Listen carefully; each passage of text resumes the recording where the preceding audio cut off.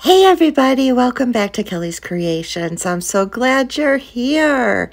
We are going to be doing another miniature today, and this is the perfect miniature if you're just starting out, you're a beginner like I am. I've done a few, but I'm still learning every step of the way. So this is a perfect one to do. So visit your local thrift shop, find a great base or great little container like this is. This was a recipe holder. It had great bones, a great foundation so that you don't have to build it yourself. That is the probably easiest way. If you can find a great base to work with, and a lot of different ones as this, I got lucky, so lucky with this one because this recipe holder is the shape of a house. Right here I'm kind of fooling around whether I could use those shelves, but they're just too big, so I'm going to set them aside for another project.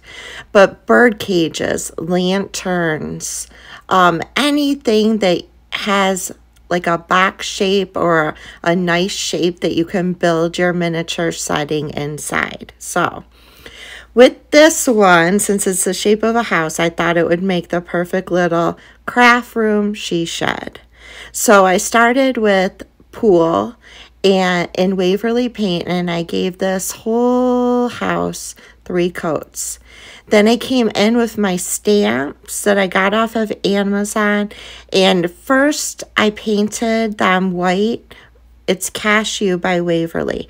I painted the stamp white because I wanted the bricks to have a white background. And I'm just taking the stamp and setting it down and pushing with my fingers to transfer that paint onto my house. I'm going to do this all around the whole house. I recently put on my community tab whether you guys like the 2-part series that I do or if you would like one longer video. And I had a few responses saying they would like just one video. So here you go. I've always cut these videos into 2 because there's so much that they were going to be hour-long videos. And I thought 2 half-hour videos were better. So this is my first shot. Let's see how this goes. This is a longer video. This will be an hour. So let's see if everybody likes this better, if you want me to go back to doing these in 2 steps or 2 videos. So like I said, I'm taking that brick stamp and I'm painting it white. I went all around. Then I washed my stamp off. I'm going to come back in with ink, black. So I'm just pushing the ink on my stamp, and I am going to go over everything I just did in white, and some of the black comes off, some doesn't. That's exactly the look I was going for. Look at that. Oh my gosh, I absolutely love it. You can see the black, you can see the white, and it lines up perfectly. If you have a little bit of bleeding with your black, all you have to do is come in either with white or with the Pool color, the original color, and kind of just dab in between. This doesn't have to be perfect. It's a shed. So I'm going to keep stamping over everything. I do, as you can see, stamp over where the roof edges are, but I just come back in and go back over that with blue so that there's a nice crisp line. I figure it would be easier to touch up the black and white than to try to fit it in that triangle shape. Now, this was my mistake. You saw me glue the chimney on because that piece was coming off. I should have left it off, painted it, so that I would have been able to stamp. I couldn't get my stamp in this little area, and I wanted the bottom part of that chimney to be brick. So I looked in my stash, and Jenga blocks from Dollar Tree, since they're smaller, was a perfect shape for a brick. So I improvised, and I dipped the Jenga block in white paint, and I kind of used the Jenga block as a stamp, and I stamped the chimney. And it actually worked. It worked perfectly. If I didn't tell you I did it, you probably wouldn't know. And then the same thing, once that white dried, I came in, I stamped the black on my Jenga block, and I went over the white so that it would look just like the rest of the shed.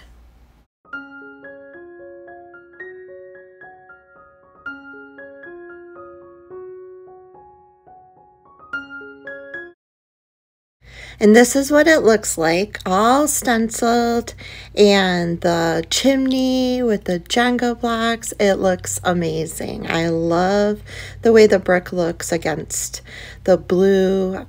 It's just a really pretty color.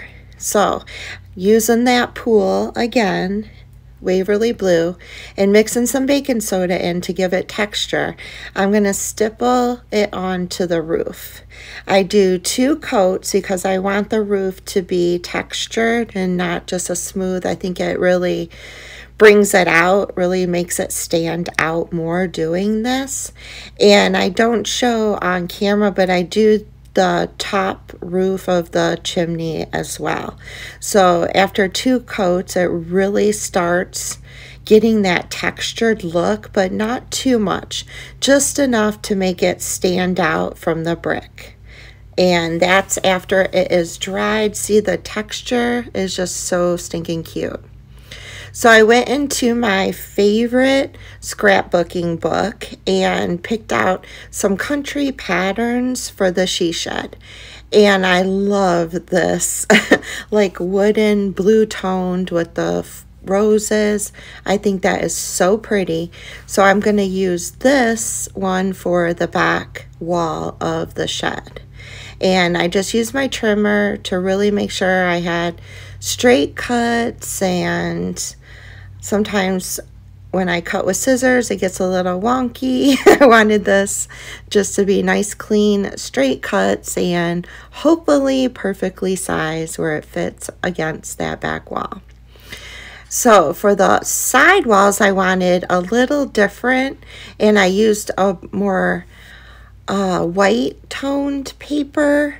The back wall is going to have a lot going on, so I wanted the side walls to kind of brighten it up a little bit. So I chose a lighter white wood with flowers as well to match the back wall.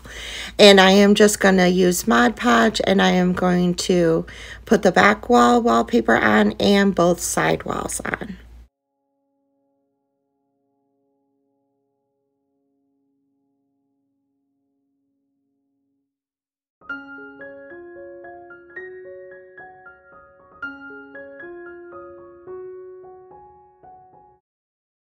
So we're going to add a lighting element to this, and it's a little outside the box, but I was inspired by this light I seen at a hotel we stayed at, and it was a silver ball with just lights wrapped around it. So I thought I could recreate that using just a ball of tin foil. That would be the silver aspect, and then taking fairy lights, I wrapped the fairy lights going all the way around the tin foil ball until I got to the end of the fairy lights. Then I just added just a little bit of hot glue to keep those fairy lights on that ball. And the reflection off of that tin foil, oh my gosh, it's so amazing when it's hanging in the shed. And this was just a really easy way and to make a light for the shed. I have not put lighting in my other minis, so for this one I really wanted to try adding a lighting element to it. So like I said, I wrapped it around that tinfoil ball. I just added just a little bit of hot glue to keep the end of it in place. And then I'm going to use that Velcro that I showed you, and I'm going to put a piece of Velcro on the battery box, and I'm going to Velcro it to the top inside roof. It stays hidden, and you can still access the on and off button easily. And when you want to replace the batteries, since it's Velcro, you can just pull the box down and change the batteries and put it right back into place. So this worked out really well. Once I got it hung in the shed, I used painter's tape just to tape the rest of the excess wire where I wanted it to hang. And again, easy peasy. When you want to change those batteries out, you might be able to still use the painter's tape depending on how sticky it is, but you can always just add more painter's tape to put the light in place. So right now you just see me taking the strips off of the Velcro, and now I'm gonna Velcro that box right to the inside of that roof. It's gonna be hidden. You're not gonna see the box. All you're gonna see is the string hanging down with that unique lighting fixture. And again, using painter's tape, I just put painter's tape where I want the string to be attached to that box in the length I want it hanging down. So it's just a little bit of painter's tape on top of the battery box so that it will hang in the center and down far enough exactly where I want it. So there's that light on, and adding light to these little minis just takes it up a notch. It really does bring out not just being able to see it a lot better, but it just gives it that homey feeling. It really makes the piece stand out, and then you can really see all the little details that you add to your piece as well. So for the base of my house or shed, what I'm going to do is take these rubber feet off of this and sand down a cutting board from Dollar Tree. I gave it a quick sand, and then I'm using this folk art blue tint for wood, and I'm just going to keep going over this until I have the wood showing with a hint of that blue, and it matches the shed perfectly. I'm going to use some super glue to attach this to the wood, and I'm probably going to come back in and maybe put a couple screws through the bottom as well to really make sure the house does not fall off of the base. But for right now, I'm using super glue.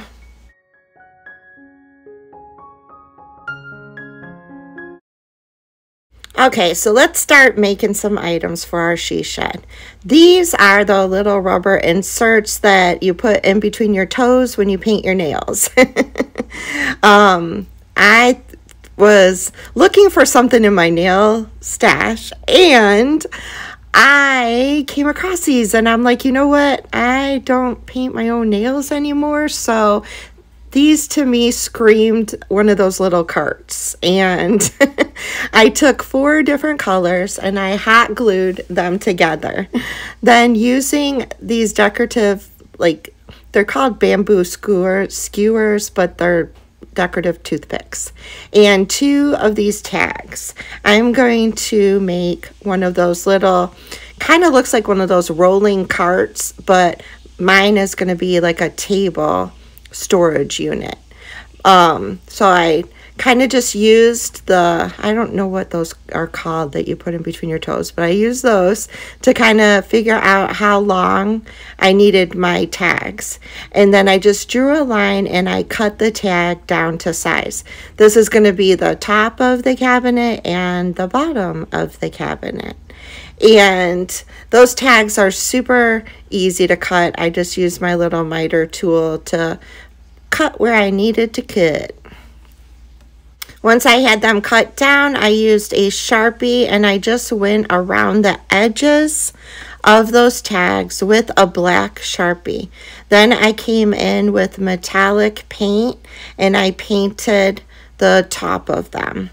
I took the bamboo skewer toothpicks and measured, put my top and bottom on, and kind of eyeball measured how long I wanted the toothpick, drew a line, and I cut 4 of those as well. Those will also be painted in the metallic.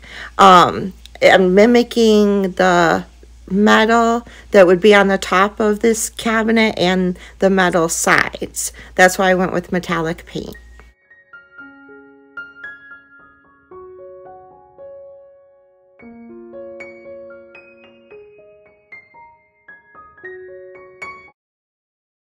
I have one of these carts that is the clear drawers, and on my cart there's indents on the top of this cabinet. So just to make it a little bit more realistic, I took a Sharpie and I drew dots going in a square for the top piece of this little cabinet. Now all that's left to do is glue all the pieces together. So I started with the bottom and I glued the bottom piece on. Then I came in with those toothpicks and I super glued them to each corner. And then I glued my top piece on.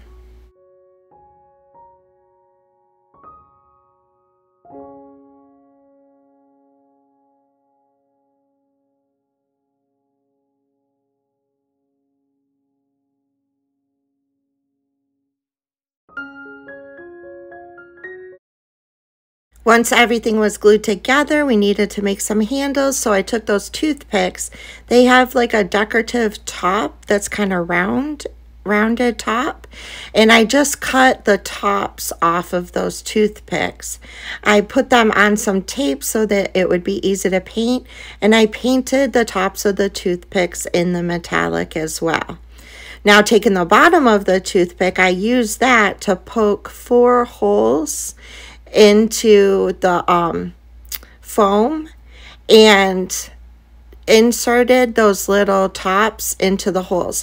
Now sometimes I had to take the toothpick and make the hole just a little bigger, and then I just took some tweezers and I inserted the tops into those holes so that the cabinet would have these little handles.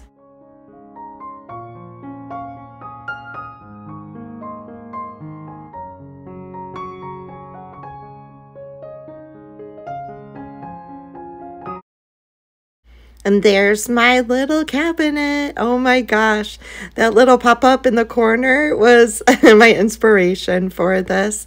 And I think this turned out so cute. Oh my goodness. And it's made with foam that you put in between your toes. How cute is that? So for my shelves, I had colored popsicle craft sticks, and I am going to use one of every color, and I am going to just super glue those to the back wall. And I thought using colored craft sticks was just fun. I imagine a she shed / craft room being fun and colorful, so I thought these would make great shelves for my she shed. Once I had my shelves in place, it was time to start working on some more decorations for this. And I had purchased this little sewing travel kit, and it had so many little cute little items that I could use for this craft room. So we started with a dollhouse table from Dollar Tree and a furniture touch-up marker, because you guys know I love these. I went over the table and then I kind of just went over certain areas to make it look like wood grain.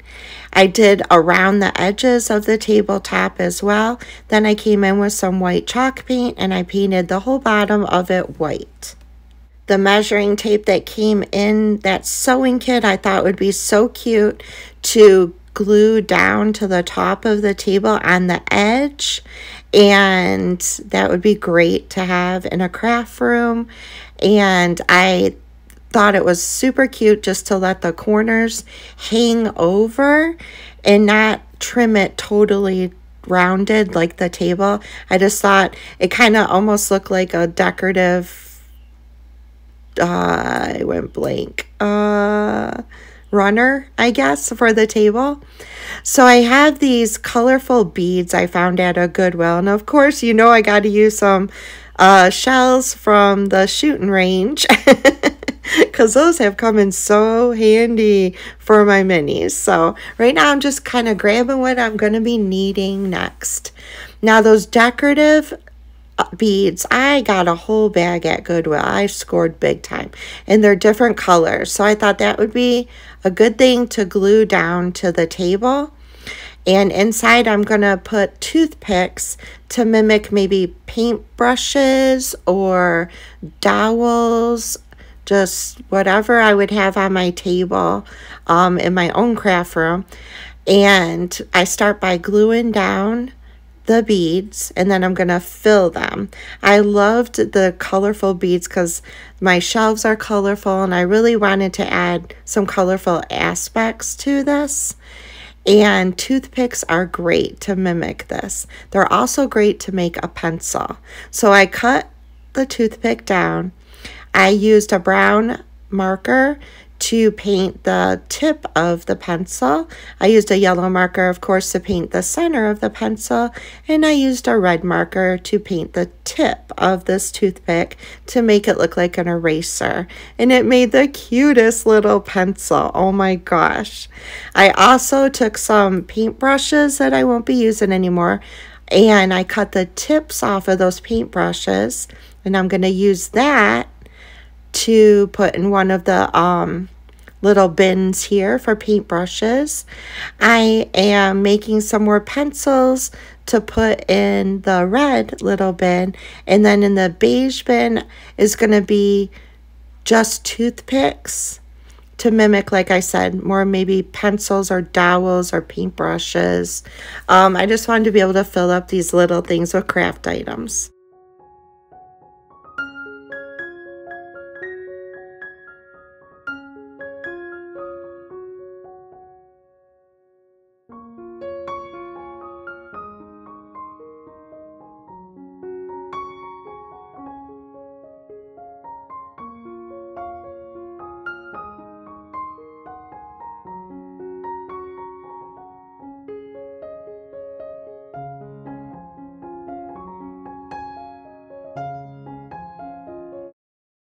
So now it's time to have some fun making little miniature paints in Mod Podge.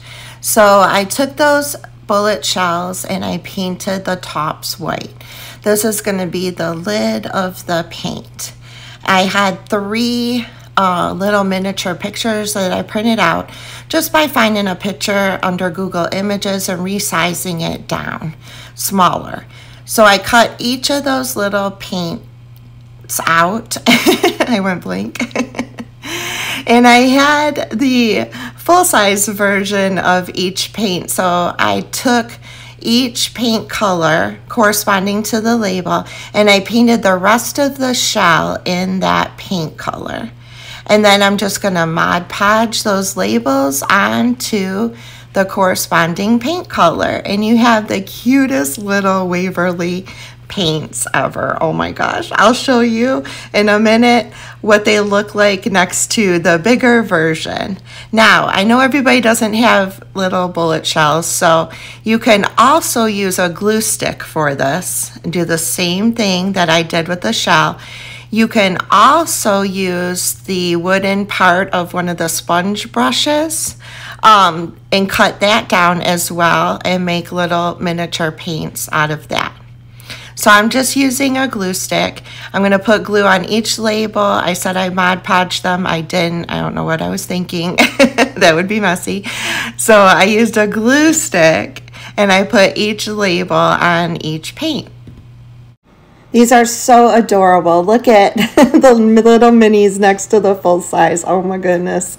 So since I used those little shells, I had to put a bottom on it. And I just put some hot glue in them and put push pins in the bottom. That way I would have something to glue them down to the shed. This worked perfectly. It's just a little hot. Gotta let it cool down. So we're going to make some more paint, and these are those miniature bottles with the cork tops from Dollar Tree, and I am just going to fill them with a little bit of acrylic paint in all different colors. I put a little bit of paint, I put the cork back on, and I give it just a good shake, and most of the paint will cover all of the bottle. if you have a little bit that isn't covered, you can kind of twist it around until the paint goes around the whole inside of the bottle. I just use these little acrylic paints to do that because the little paints made it easy to squeeze into the bottles. So that worked out perfect. I put the corks back on and set them aside. The paint will, I mean, there is a little bit of paint in the glass bottle, so it will kind of settle, but that just makes it look like it's been used. Look how cute these are. And that is the before picture, and now I'm going to put some labels on them. I printed out and resized so that it would be tiny, just a bunch of random labels. You get the gist of the label. You can't really read the text on the label, which was fine because once it's in the She Shed craft room, you're not going to really be able to read it anyway. I just wanted the look of having a label on the paints. So here is all of the paints with the little mini labels on them. So cute. I showed this in a previous video where I got these wacky packages from Big Lots. And they're so stinking cute. They look like the normal packaging, but they have silly different labels on them. So I thought that they were the perfect size to make packages. So I took some brown crafter's tape and I just wrapped it like a present. So once I had both of them wrapped, I had printed out and resized a miniature label and a miniature label from Amazon Prime. Because I don't know about you guys, but my craft room always has a package usually in it because I was buying something off of Amazon. So I just thought that would be a cute little touch. I used school glue to put the label on the package and wrapped both packages. I even used some brown tape I had to really make it look realistic. Wrapped them like presents, used school glue to attach the label. And then I actually had some packing tape and I put a piece of clear packing tape on top of the label to make it look even more authentic. Once you put that clear packing tape on there, oh my gosh, it looks like a little miniature package was just delivered to your miniature craft room. So cute. It's all these little touches that really make such a big impact when you're doing these miniatures. How stinking cute are those packages? I just absolutely love them. And they look so cute on the table. So now we're going back to that sewing kit that I had showed you at the beginning. And all I'm doing is using my miter cutter and I am cutting down the center of each spool of thread. Then I'm using school glue to keep all those little wiggly threads that are sticking out in place. So I cut all of these in half. I come in with school glue and clean them up a little bit by gluing down the little pieces that are straggling. I'm using another Dollar Tree glass bottle with a silver lid, but I'm not using the bottle part. I'm just using the lid. And I had gotten this hemp string from Goodwill, and I thought that would make the cutest little basket. So I'm just adding a little bit of hot glue going around the bottom of the lip and going almost to the bottom. I like the decorative part of the bottom of this lid, which would actually be the top of the lid, but there's ridges. So I thought leaving the ridges would be super cute. I used blue and I used brown of that hemp string. Then I come in with some truffle and I'm just going to paint the bottom where the ridges are. And I'm going to paint the lip of these to really make this look like a basket. These are going to be little baskets that hold yarn. And oh, I'm so in love with these little baskets. So what I did was I grabbed a handle to one of the sponge brushes and I wrapped some yarn. You want to use skinny yarn, so if you have yarn from the Dollar Tree, that works perfect. You don't want your yarn to be too fat because it loses the effect. So the Dollar Tree yarn works perfect, or if you got some thin yarn, that works perfect too. So I wrapped it around, I pulled it off, and then I tied it in the center to make it look like a miniature little yarn roll. And then all I'm going to do is add some hot glue to the inside of that cap, and I'm going to glue these 3 pieces of yarn down into the basket, kind of moving them around and placing them where I want them, so that you can see the full effect of it. I'm going to be doing this to both baskets. One basket just has yellow yarn in it, and the other basket has white and red and green, I think, yarn in it. That way you have like 2 different styles of the baskets. Now I had these I bought like a Tim Holtz bundle, which I'll show you, and it had a bunch of little miniature labels in them that were the perfect size to add to the front of the basket. I hot glued a little label down, and I just wrote yarn on it. Oh my gosh, so stinking cute. I bought the Tim Holtz package from Amazon, but you can get it, of course, at Hobby Lobby. And that's the little yarn baskets. Oh my goodness. Miniatures are so much fun to make, and most of the time you can make them with items you already have in your stock. So there's the little yarn baskets. Now we need to make fabric bundles. So I took some fabric that I purchased from Dollar Tree, and I cut a square of it. Then I cut that square into strips. So we're just going to make miniature yarn bundles, or not yarn bundles, fabric bundles, kind of like the little miniature ones you can get at Walmart where they sell like the odd pieces in a bundle. So I folded it in half, and then I kept folding it long ways. So first you fold it in half and then just fold it long ways. I used glue to attach both ends, and then I cut off any excess. And that makes a little perfect square where one side is cut, but the other side you can see it rolled, just like you would see in the store. For each of these, I made 3 bundles, and I glued 3 bundles together. So each bundle has 3 in it. Then I just took some string and I wrapped it around it and tied it and added a label. Now on these labels, I didn't write anything.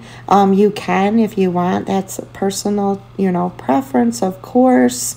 You could write squiggly lines to mimic that it has writing on it, or you can even print off a label and resize it down to the miniature.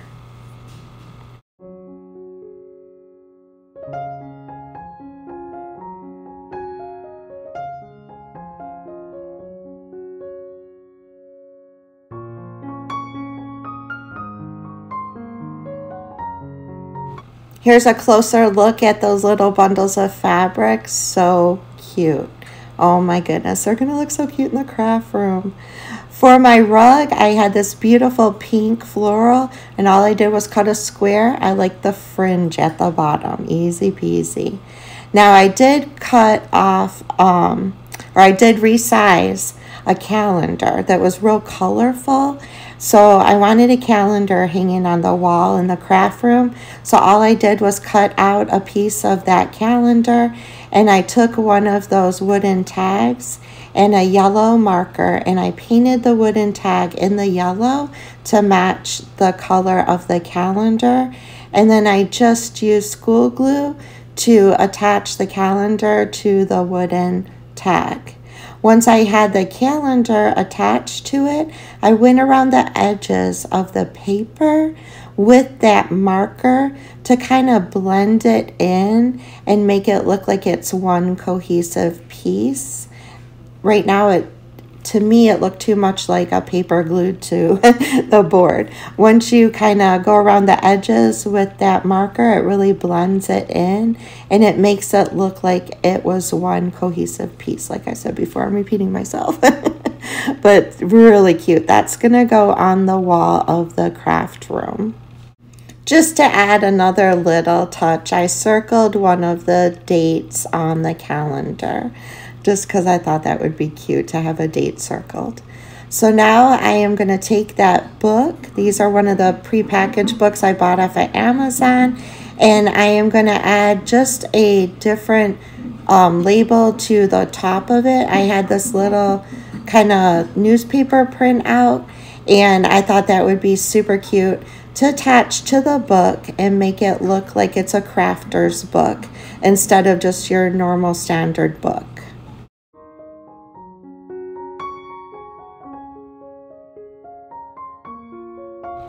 So once I was finished with my book, I'm going to show you that Tim Holtz collection. It's so cute. It comes with so many different labels and different little items you can use for minis.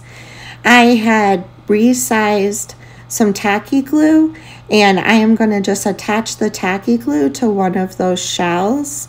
Now I don't need to paint the shell or anything because the top of the shell works perfectly with the label of the tacky glue. So I used a glue stick to glue that on, and then I'm going to grab the print that I resized of the Mod Podges. There was a bunch of different Mod Podge bottles, and I just cut them down. I left them all in a row because I'm going to cut this in half, and I am going to glue this down to a glue stick, one of the miniature glue sticks. And that way, no matter what your viewpoint of the Mod Podge, you see a Mod Podge bottle. So I thought that would be neat just to wrap around the glue stick. And even though it's like 3 different bottles, it's okay. You still get the hint, it's Mod Podge.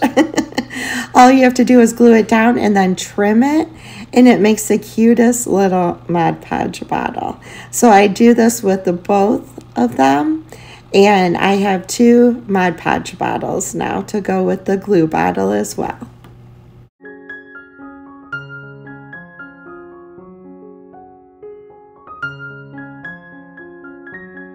Here's a close-up look at them.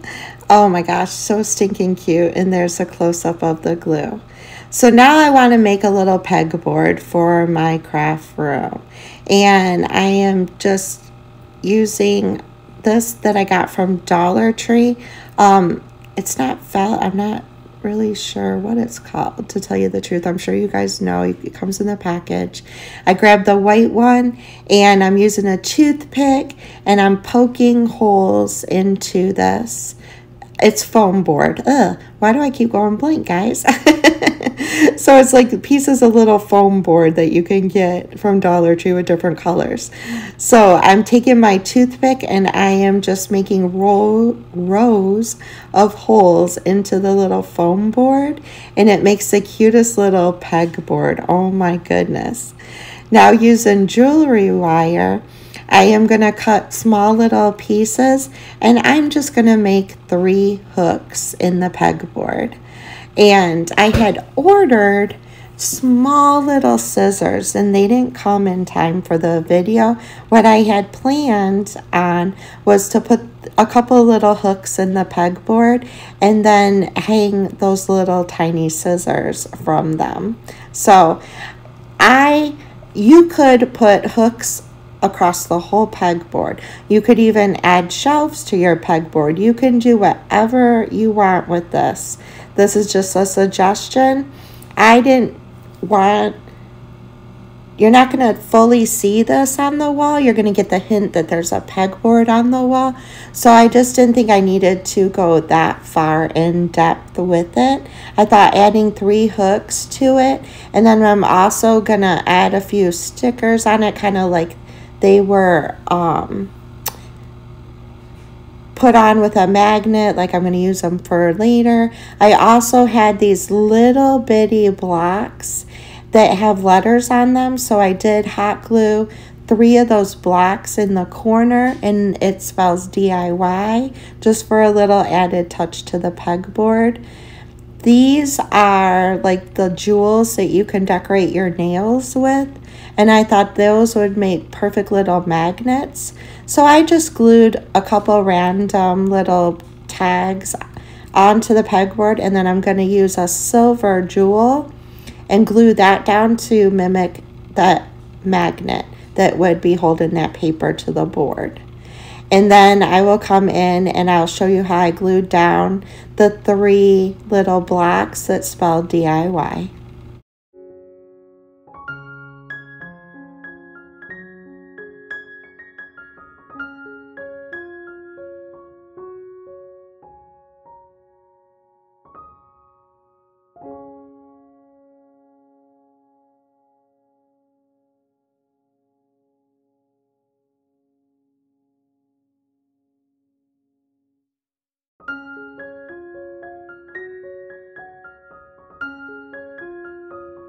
I did not film me putting it all together because I figured this video was a little long as it is, but I'm going to give you so many close-ups of how this turned out.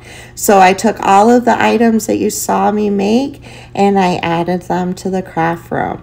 I also took a sheet of that wallpaper and I wrote she shed on it to make a little sign for the outside of the craft room. So here it is, guys. I put a chair in there. I put my little packages on the chair, and the book is on the table along with the container that I made. I added some floral in the corners, some floral on the floor, and then I filled the shelves with all the miniature craft supplies that I showed in this video.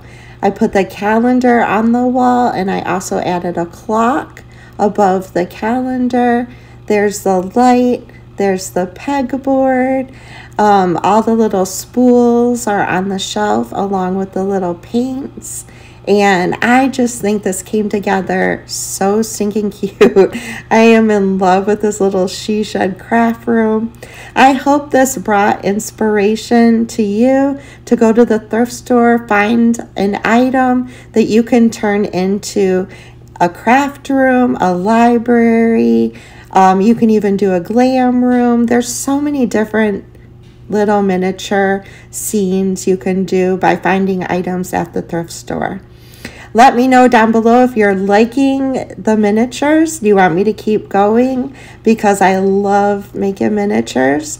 Or do you want to see some different crafts again? It's all up to you guys. I will do whatever you want to see. I hope you guys are having a blessed and wonderful week. I love y'all so much. Don't forget to like, comment, share, and if you haven't hit that subscribe button, now's the time to do it. I hope y'all have a blessed and wonderful week, and I'll see you next Tuesday. Bye, y'all.